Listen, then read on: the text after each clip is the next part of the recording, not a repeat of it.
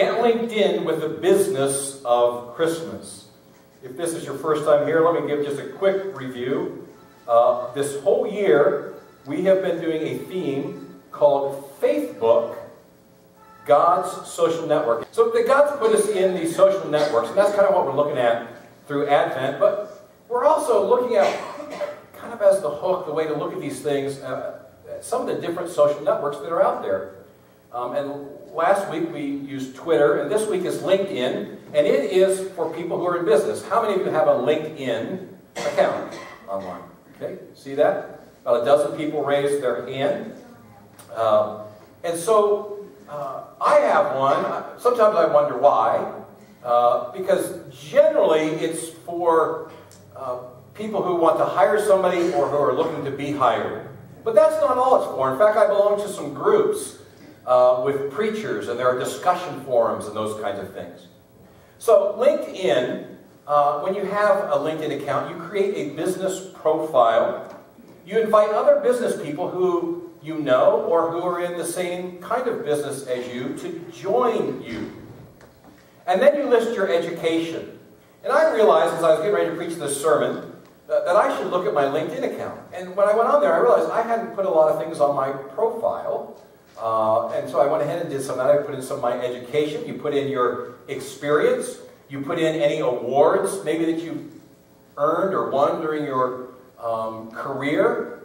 Any specific projects that you've worked on that somebody out there might be looking for a person just like you and your skill sets. And so this is how they can find you. And or you may be looking for a job, and so that puts your information out there. The interesting thing about LinkedIn as opposed to a resume, when you hand somebody a resume or send it to them, it has all kinds of information about you from your point of view and no one else's. You put your best foot forward, you tell them everything about yourself, but that's all they get. Now you put references down there, and then that's up to the employer to look at those or not. But on LinkedIn, other people do something called endorse you. So if you go on my LinkedIn account, you'll see that I'm endorsed for preaching, for biblical studies, for theology, and for similar things like that. So that people who know me, who are on LinkedIn, have gone onto my thing and have endorsed me in those areas. So if somebody's looking for somebody with some biblical study knowledge, that I would maybe come up in their search. That's kind of how it looks. So it's important on LinkedIn to be endorsed by other people. Well, today we're going to go on LinkedIn to hire somebody. Somebody who will meet the following 4 job characteristics that you would want to have for the hire that you're looking for. Okay? And so here are those 4 job characteristics we're going to look for. We're going to look for a person of nobility. Now that might be somebody like a duke or an earl or a king. Now I don't know how many dukes or earls or kings there are, or princesses, on LinkedIn. I'm guessing there are not many, but there are some, I'm sure. So we're going to look for a person who has the characteristic of nobility. And we're going to look for somebody who has the characteristic of wisdom. Wouldn't you want somebody working for you who has wisdom? Absolutely. We're going to look for a person of spirit. That's something you can't put in a resume, but on LinkedIn that might be able to be worked out somehow. And so we're going to look for a person of spirit. And finally, we're going to look for a person of vision. Vision simply is seeing a preferred future. Now, if you have somebody coming to work for you, particularly if it's at a management level or an upper level, you want people who see a preferred future, a better future than what your company now has, right? So we're going to look for somebody who is a person of nobility, of wisdom, of spirit, and of vision on the LinkedIn account. So first, let's go with the very first one. A person of nobility. I don't know how many people you know who are in your life who are people of nobility. But we're going to look specifically today at a king. And there's a lot about him we don't think about as being very noble. His name is Herod. In fact, he's known as Herod the Great. The reason he's known as Herod the Great is because of the great and wonderful things he did. I mean, he built roads, he built palaces, he built fortresses, He built all kinds of public buildings. He built amazing things. He brought great prosperity to the land of Israel. Herod was truly great. Herod was a Roman-appointed king of Judea. You can see Judea on the map there. You have Galilee up in the top, and you have Judea down at the bottom, and you have Samaria in the middle, right? And so, again, Herod is this Roman-appointed king of Judea. He's not elected. He is appointed, and he serves as king from 37 to 4 BC. Now, we know that Herod is king when Jesus is born. But he only was king until 4 BC. So how could that be? Well, because when the calendar was started retroactively, it was done incorrectly, and Jesus was born probably somewhere between 4 and 6 BC. Okay? So, again, Herod serves as king of Judea until 4 BC. The New Testament, though, doesn't really see Herod as very noble. The New Testament sees him as a tyrant into whose kingdom Jesus is born. Herod's father, Herod, he has uncles who are Herod. He has all kinds of people in his family who are Herod. His father, Herod Antipater, met Mark Antony and became lifelong friends with him. Julius Caesar favored the Herod family. In fact, he appointed Antipater procurator of Judea in 47 BC and conferred on him Roman citizenship, even though he wasn't Roman. That was an honor that descended to his children, and so Herod the Great made his political debut in the same year when his father appointed him governor of Galilee. So you see Galilee up there.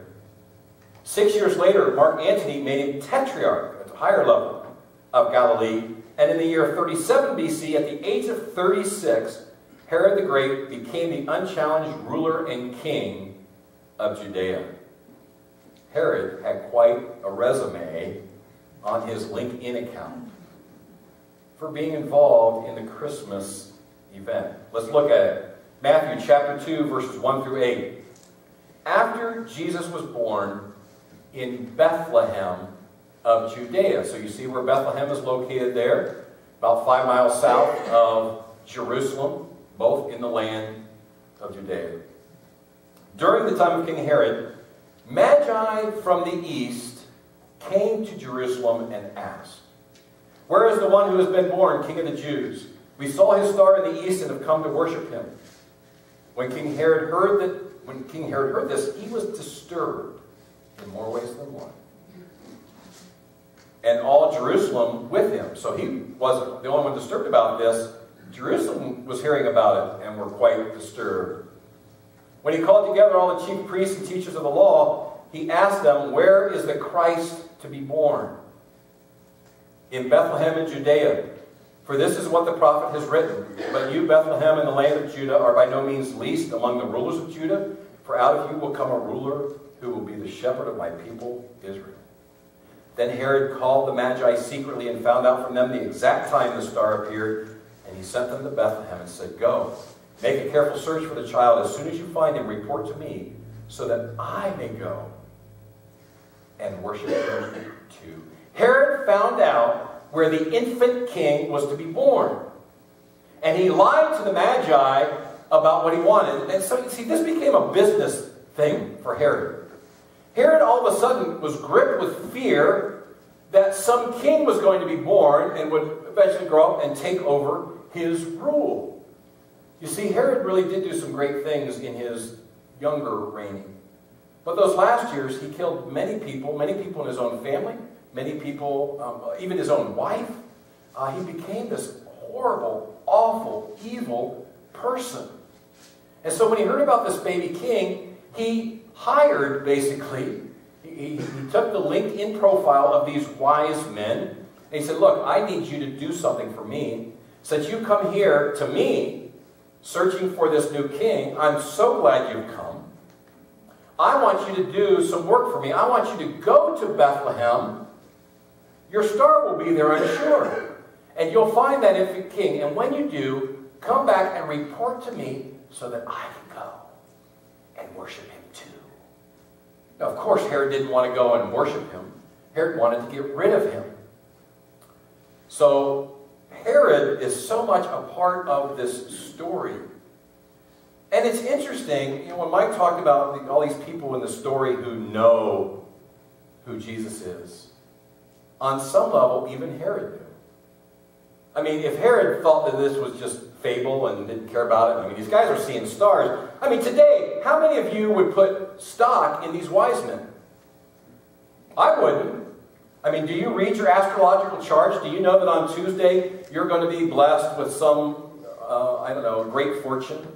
Because it says that in the newspaper because of the time you were born, because the stars are... Well, no, we think that's bunk, and we put no weight in that at all, because we know it is bunk, right?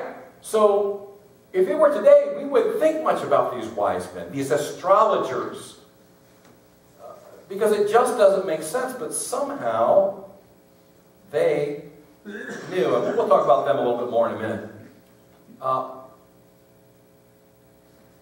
Matthew 2, verse 16 says this. When Herod realized that he'd been outwitted by the Magi, so see, the Magi had gone, they found the baby Jesus, they worshipped him, did all that, but they were warned in a dream not to go back to Herod. So when Herod found that out, realized he'd been outwitted, he was furious. He gave orders to kill all the baby boys in Bethlehem and its vicinity who were 2 years old and under, in accordance with the time he had learned from the Magi. So what do we learn from this? We learned that Jesus, by the time the Magi came, Jesus would have no longer been in the stable area. He would have been in a home by this point, staying with extended family or people they found that they could stay with. And he kills all babies 2 years old and younger according to the time that the Magi said. He said, when did this star appear to you? When did you start coming here? Well, we don't know that they said 2 years. He could have said 6 months. He could have said 6 weeks. He could have said 2 years. We don't know, but somewhere from 0 to 2 years is the time that they said. And Herod, knowing that maybe his soldiers aren't quite the sharpest, he wanted to make sure this infant king was killed. So he said anything that looks like a male baby. Right? Any child 2 years old and younger who is male, and not only in Bethlehem. Did you notice that? In Bethlehem and the vicinity. So this was bigger than we usually think of. Every male child. Now, who did the killing? Well, it would have been the soldiers in the military, right? That Herod sent out. And I've always pictured that as soldiers coming from Jerusalem, marching down to Bethlehem and killing all the babies. But then I realized, well, no, he had soldiers all over the land. So very likely they would have been ones who were in Bethlehem, who knew the people who had babies, in fact, would have known the people. Very likely. Can you imagine somebody you know who's been there, who's been the protector of your city, comes now into your home and grabs your infant male child and takes him out and slaughters him? Why? Because such great insecurity, such fear for Herod. And Herod's just taking care of business. He's just taking care of business in the most vile, horrible way. The scripture goes on. Then what was said through the prophet Jeremiah was fulfilled. A voice is heard in Ramah, weeping in great mourning, Rachel weeping for her children and refusing to be comforted because they are no more. How many times have you read that or heard that and you go, huh? What is that about? Who is Rachel? Do you remember that Jacob loved Rachel and wanted to marry her, but he worked for 7 years for his father-in-law and was going to get to marry her, but he tricked her and made her marry the older sister first, and then he had to work another 7 years and got to marry Rachel sometime in there, and they're married. But she doesn't have any children. Her sister has children. Her sister's sort of midwife or helper has children. Rachel's helper has children, but there are 10 sons born. And then finally, Rachel becomes pregnant and she gives birth to Joseph. And then she gives birth to a second son whose name is Benjamin. And do you know where she was when she gave birth? They were traveling at the time. Kind of like Mary and Joseph. They were traveling at the time. And Rachel gave birth to Benjamin near Bethlehem. And instead of sending her body back to home, they decided to create a tomb for her just outside Bethlehem. And that tomb is still there to this day. And that's what this scripture is about. A voice is heard in Ramah, weeping in great mourning. Rachel Think about Rachel weeping. Rachel weeping for her children, refusing to be comforted because they are no more. Weeping for these children who are no more. After Herod died, because Joseph and Mary, being warned in a dream, took Jesus to Egypt to get away, and that's why Jesus wasn't killed during this. But after Herod died, an angel of the Lord appeared in a dream to Joseph in Egypt and said, "Get up, take the child and his mother, go to the land of Israel, for those who were trying to take the child's life are dead." Now, if you weren't here last week, you're going, "What in the world? We've got a couple more weeks before Christmas, and we're already after Christmas." That's right. I told you last week, we started before Christmas with Zechariah and Elizabeth, and that today we get to after Christmas. Then we're going to back up and we're going to put the good sandwich stuff right in the middle over the next couple of weeks. But we are looking at the after the birth events. Herod was linked in to the Christmas event. He was told a new king was born, and because of his insecurities, had all the male babies in Bethlehem killed. It was strictly a business move on Herod's part. He did not want a rival for his throne, so he unsuccessfully attempted to get rid of him. So, in an odd way, that's looking at a person of nobility. Sometimes you are given it, sometimes you're born into it, sometimes you acquire it. He was given it, and he squandered it. So now we're going to look for a person of wisdom. I just don't know why. I feel like I'm far away from you today. Let me come down here. So we're going to look for a person of wisdom as we're seeking somebody through our LinkedIn process. And there are what we call three wise men, or three kings, as Mike alluded to. We don't know that they were kings. We do know that they had some wisdom, that they knew something that others didn't know. The wise men came very likely either from what we know as Iran or Iraq, Saudi Arabia, or the Yemen. And although they're often called kings, it's very likely they're not kings, except in Yemen at that time there were some Jewish kings. So there's slight possibility, but likely none. Now, how many of them were there? We say three. Why? Because there was three gifts, right? Well, if you're a husband and wife and you go to somebody's home, how many gifts do you give them? Well, you give them maybe one gift, right? But that's from two people. Okay? Or you might, as a group, you might give a gift to somebody. So it could have only been 2, it could have been 12. We really don't know how many wise men there were. And it probably would have been just the astrologers. There would have been other people with them. So it was probably a small group of people who had come. They were definitely men of learning. The word magi comes from the Greek word magos, where the English word magic comes from. Magos itself comes from the old Persian word magupati. Sounds like what my son used to say when he was little. Magupati? Today, we call them astrologers. The Magi would have followed the pattern of the stars religiously. They had seen an unusual star in the sky, and they knew that it told of the birth of a special king. No one really knows what star they saw. Many theories include comets, supernovas, conjunction of the planets, or something simply supernatural, where that star was put there and then taken away. We don't know. All we know is that there was something in the sky, some form of star, that they saw, that they believed, told of the birth of a king. And they believed it so much that they traveled a great distance, that they went to another king for information, thinking that he would be excited about the birth of this infant king, and followed it to this little town south of Jerusalem, and sure enough found exactly what they were looking for, the infant king. When the wise men found Mary and Joseph and the baby Jesus, they're now in this house. They bring them 3 gifts: gold, frankincense, and myrrh. Think about it. Gold is associated with what? Nobility, with kings. Frankincense is sometimes used in worship, incense, to lift up prayers to God. Myrrh is a kind of a perfume that is often used in part of the embalming process to make the body smell okay for a little while.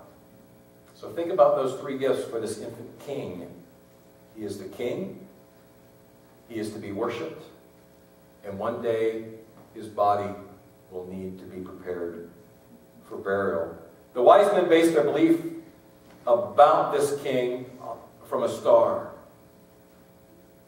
They did it somehow knowing. Just knowing. I wonder about that, about this whole idea of revelation. Do you ever have revelation? Do you ever have things that you just know? That nobody told you, you just know them. Things that you are sure that God has revealed to you. Do you have things about it? Well, one of those things would be your salvation. That God at some point just makes that clear to you, right? So most of us have that in common. I had a thing that was revealed to me. I've shared it before. That God told me that I was to marry Kim Gamble. Now, Kim and I had not seen each other for some time. Kim and I had never dated. Kim and I went to different colleges. We knew each other during our high school years because we were on a youth state thing together. And we were good friends, but I hadn't seen her, hadn't talked to her, didn't know if she was dating anybody. And God revealed it to me that I was supposed to marry her. And so I called her home. She lived about an hour away from me, and her mother said she was at a camp about an hour and a half away. And I got in a car, and I drove up there, and I found her, and she was glad to see me. And I sat her down, I said, Kim, God has told me we are going to get married. That's right, that's exactly what she did. A few months later, she was wondering if I was going to call her. Because she did laugh at me, and she thought it was absurd, and yeah, Jeff, right, I always thought you're a little wacky. But I'm telling you, I was absolutely 100% sure. God had revealed that to me. So I wasn't daunted by the fact that she didn't know about this last relationship that ended and all these stuff that went on. And the night that she was wondering if I was going to call her, I called her. We went out on about 5 dates, and I asked her to marry me. And she said, I don't know. I had to wait 5 days. God apparently had not revealed it to her like he had revealed it to me. Sometimes you have to wait. Even when God reveals something to you, a preferred future, sometimes you have to wait for it to come true.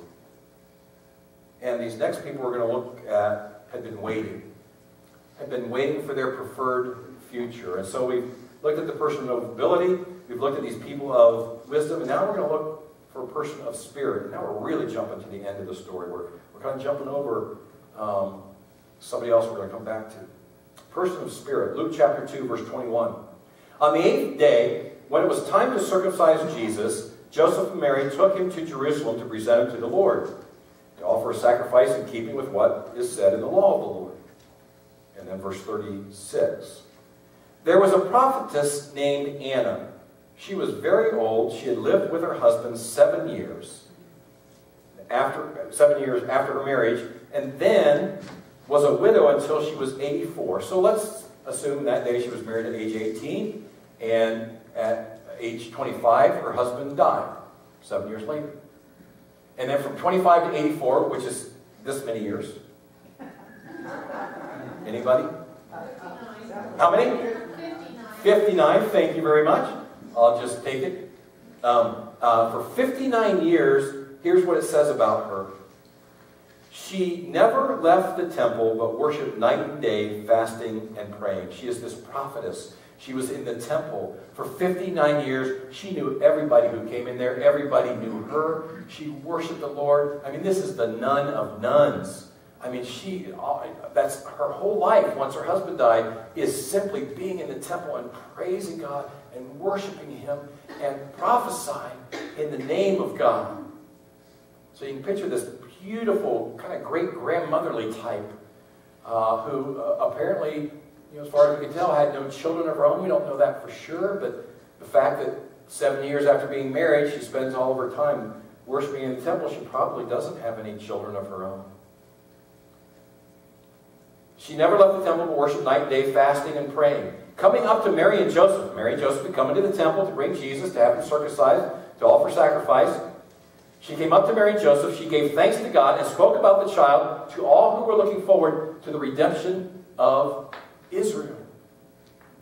Now, imagine this great-grandmother type of this baby in her arms, walking around. Somebody you know, who you've seen there many times. And she says, hey, this is the redemption of Israel. Look right here. I have the redemption of Israel in my arms. I know that is who this is. Why would she know that? Why would she know that this is the Christ, the anointed one, the Messiah, the redemption of Israel? I don't know, except that it was revealed to her. And she knew it. Okay, let's see where we are. Herod was linked in, but not endorsed. Right? The wise men were linked in and endorsed as wise and generous. Anna was linked in and endorsed as prophetic and spiritual. But none were more linked into the Christmas story and to our story than the person named Simeon. And this is the fourth characteristic we're looking for, is the characteristic of vision. Simeon is truly linked in. Here's his part of the story, Luke 2:25. Now there was a man in Jerusalem called Simeon, who was righteous and devout. He was waiting for the consolation of Israel, and the Holy Spirit was upon him. It had been revealed to him by the Holy Spirit that he would not die before he had seen the Lord's Christ. Moved by the Spirit, he went into the temple courts. Now, let's think for a moment what we know about Simeon. We know that he's older. We know that he's present when Jesus comes in, or goes when Jesus is there. What we don't know is if this is a business thing going on with him or not. It doesn't say he's a priest. We've kind of always assumed that about him, but it doesn't say that. He could just be a person, a worshiper of God, who's in the temple area. The Holy Spirit revealed to him that he would see the long-awaited Messiah before he died. In the Christmas story, we see that Simeon comes to Mary and Joseph and takes the little baby from them. Moved by the Spirit, he went to the temple courts when the parents brought in the child Jesus to do for him what was the custom of the law. Simeon took him in his arms and praised God, saying, Sovereign Lord, as you have promised, you may now dismiss your servant in peace. I can die now. For my eyes have seen your salvation, which you prepared in the sight of all people, a light for revelation to the Gentiles and for glory to your people Israel. Simeon sees things that others would never see. He even sees the Gentiles in what's going on here in this little baby in his arms. The child's mother marveled at what was said about him, her mother and father. Then Simeon blessed them. Isn't that cool? It doesn't say he blessed the child. This wasn't a child dedication. Simeon blessed the parents, and then he says to Mary, his mother, listen to what he says. This child is destined to cause the falling and rising of many in Israel, to be a sign that was spoken against, so that the thoughts of many hearts will be revealed, and a sword will pierce your own soul too. Now, who did Simeon say that to? To Mary, not to Joseph. Mary and Joseph were there, and he came up to Mary and Joseph, and he took the baby Jesus, and he talked about this preferred future, and then he turns just to Mary. Why is that? Why did he leave Joseph out? Wouldn't that seem kind of rude, that he would leave the father out of what he's going to say? What did he say just to Mary that Joseph could also hear? This child is destined to cause the falling and rising of many in Israel. And we know that's true about Jesus, right? And to be a sign that will be spoken against. Boy, will he. So that the thoughts of many hearts will be revealed. Yes, they will. And then here's the part that I believe is the reason why the author... I just love so much God's Word. I don't know if you see these things like I do, but these little things just confirm that this is from God, that these words are not something that somebody just put down on paper. Otherwise, it didn't even have to be interrupted to say, he's now saying this to Mary. It could have just been in that part where he takes the child and says it in front of Mary and Joseph. But the fact that he says this is being spoken by Simeon to Mary. Listen to the last part. And a sword will pierce your own soul too. Obviously at Jesus' death, right? So why isn't it said to Joseph? Why? Because Joseph is going to be dead by the time Jesus is crucified. So already God knows, and God inspires the writing of this to say these words are just for Mary, that a sword will pierce your own soul too. When does that happen? Joseph is gone by that point. So these words are just for Mary. When does it happen for Mary? When Jesus is on the cross, he's being crucified. And what do they do to make sure that they die? They break their legs. And they broke the legs of the two thieves, but not Jesus, because Jesus was already dead. So what did they do to Jesus instead? Just to make sure, they pierced his side.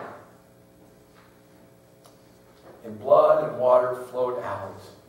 And in that moment, Mary's words that she heard became so true that her soul was pierced at the very same moment. I'm sure that Mary and Joseph were shocked at first when they heard these words coming from Simeon. Or were they? In verse 30, Simeon says, "For my eyes have seen your salvation." What was it his eyes saw? Just a little baby boy with 5 small toes on each foot, 5 little fingers on each hand. But when Simeon looks at the baby Jesus, he obviously sees much more than a little baby. My eyes have seen your salvation. The word see is important. It means to perceive, to know, to understand. The Holy Spirit of God moves Simeon to go into the temple at that very moment to see Joseph and Mary and the baby, and to pick that baby up filled with the Holy Spirit. Simeon sees that Jesus is the fulfillment of Old Testament prophecies, that Jesus is the promised Messiah, that Jesus is the Emmanuel, the God with us, that he is the wonderful counselor, the mighty God, the everlasting Father, the Prince of Peace, that he was foretold centuries earlier by the prophet Isaiah. Simeon miraculously sees with his own eyes what God's people have been waiting centuries to see, and what Simeon himself had waited a lifetime to see. But Simeon sees even more. He sees the wonderful miracles that Jesus will be doing. He sees that Jesus will heal the blind, the lame, the sick, the lepers. Simeon sees that Jesus will even raise the dead to life. Simeon hears the wonderful news that Jesus will be bringing. Good news of God's love and forgiveness to the poor, the prisoners, the outcasts of society.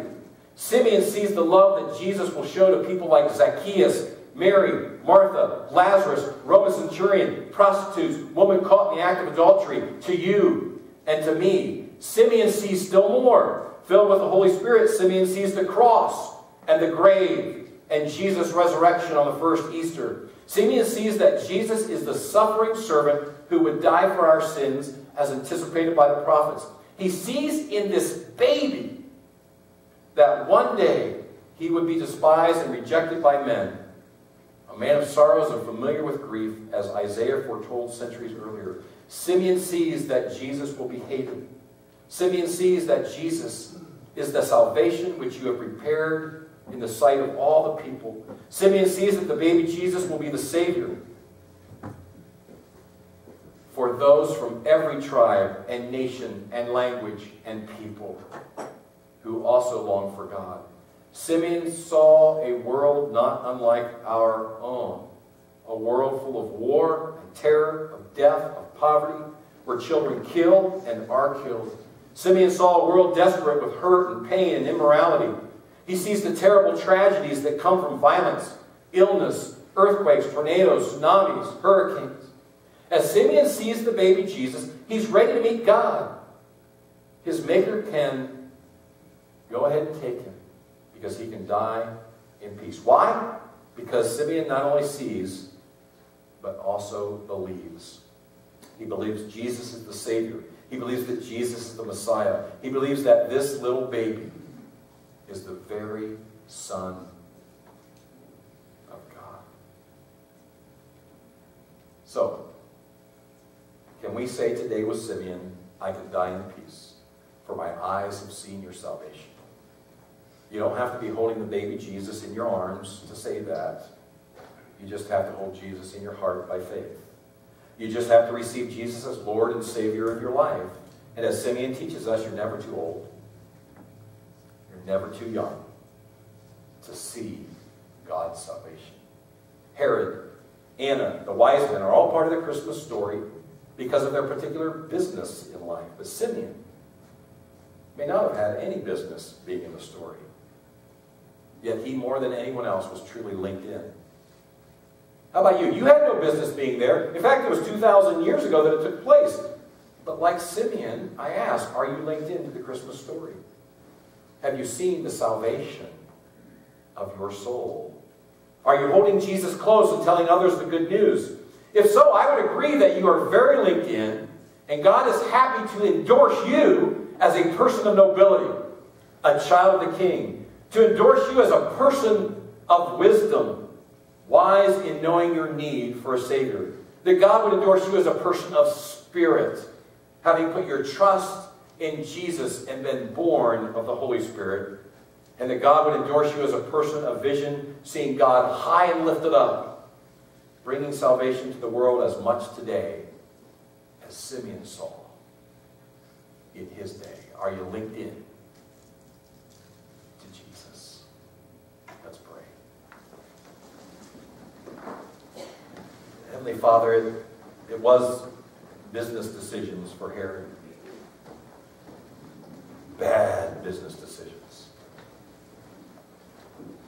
It was the business of the wise men to follow that star because that's what they did. They looked at the stars and they read them and they understood certain things from them. And for all of the disbelief we have in that, Lord, in this case, we believe. We believe that you made them know. And whatever it was, the star, we believe that you made that happen at that particular time so that they would know. You used that to reveal it to them. You used angels to reveal it to the shepherds. And God, we don't know beyond direct revelation what you did for Anna, who saw the redemption of Israel, for Simeon, who saw the salvation of the Lord. Father, we would pray for that same Holy Spirit revelation, that there wouldn't be anybody who would walk out of this place today, God, who hasn't put their trust and faith in you, who hasn't come to a saving knowledge of Jesus the Christ, no longer the infant, but still the King. In fact, the King of Kings, the eternal King, the King of the kingdom that will come and is here. Even in this moment, your kingdom reigns. There are a lot of Herods, Lord. There's even a Herod in each one of us that would try to stop your kingdom from reigning in our own lives and the lives of those around us. God, we pray that Herod would be removed, that he would be dethroned, that he would have no part in us, but that only Jesus would reign, that we put him on the throne of our lives and allow him to reign supremely and to guide us in all his ways, holy and perfect. Knowing, God, that we are failures, but through him we are successful. We are absolutely linked in because of what he has done, and we put our trust and our faith in that alone. And God, I pray that nobody else walks out of here without knowing that because they hold Christ in their hearts, they ought to go like Simeon did, like Anna did, like the wise men did, like the shepherds did, and tell others the good news that Jesus is Lord. And he has come to us. And we pray in his name. Amen. If you have come to know Jesus during this hour, we invite you to walk right over to our prayer room as we sing. Prayer team member will be there and would love to pray with you, to be certain in your heart for you to know that Christ is real to you. If you have any need, any prayer need, or you want to pray especially for some of these people we talked about, for Amber or Mike or Lynn, and you'd like to join others in the prayer room and to say special prayer for them today, I'd invite you to go there as we sing as well. If you want to go, just praise God and spend some time in worship and kneel before the cross in there. It's a beautiful place to pray and worship. Please go as we sing. We just respond as God calls you.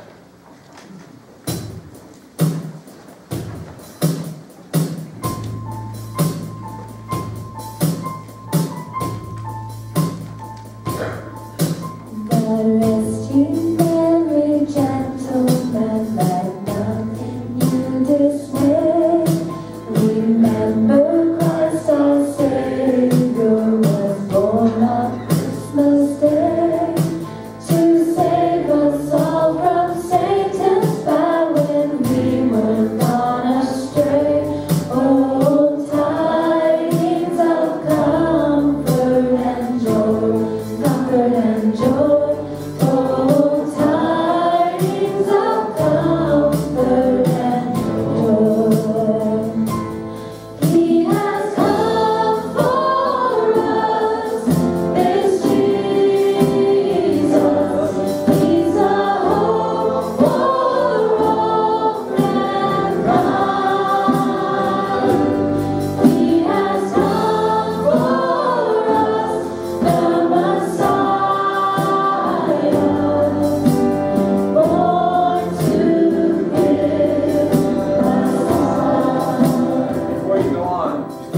plan. I'd like to, Ann and Barbara, would you go into the prayer room, please? Is Doris back there? Doris, would you go over to the prayer room as well, please? Representing Lynn. You guys representing Micah. Tammy, would you go over there representing your daughter? Those were 3 people we asked for prayer. And would a few others of you go now and pray with them for their loved ones? Just whoever would like to go and pray while we're singing. There's just some great needs going on in their lives. I just want you to surround them and be in prayer for them as we continue to sing. God, our Heavenly Father, blessed angel came, and unto certain shepherds brought tidings of the same, how that in Bethlehem was born a Son of God by name. Oh, tidings of comfort and joy, comfort and joy. Oh, tidings of comfort and joy. He has come for us, this Jesus. He's the hope for all mankind. He has come for us, the Messiah, born to give us life. All the angels sing hallelujah. Jesus Christ is born. All the children sing hallelujah. Jesus Christ the Lord. He has come for us, this Jesus. He's a hope for all mankind. He has come for us, the Messiah, born to give us life. He was born to give us angels sing hallelujah. Jesus Christ is born. All the children sing hallelujah. He is Christ the Lord.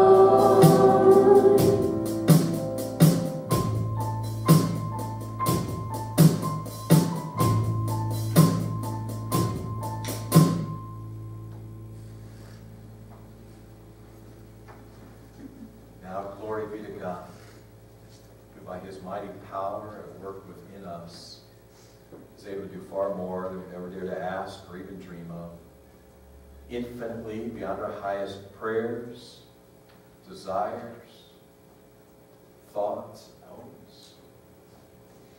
Now glory be to God through the church and through Jesus Christ throughout all generations, both now and forever. And all those who are linked into Jesus say, Amen.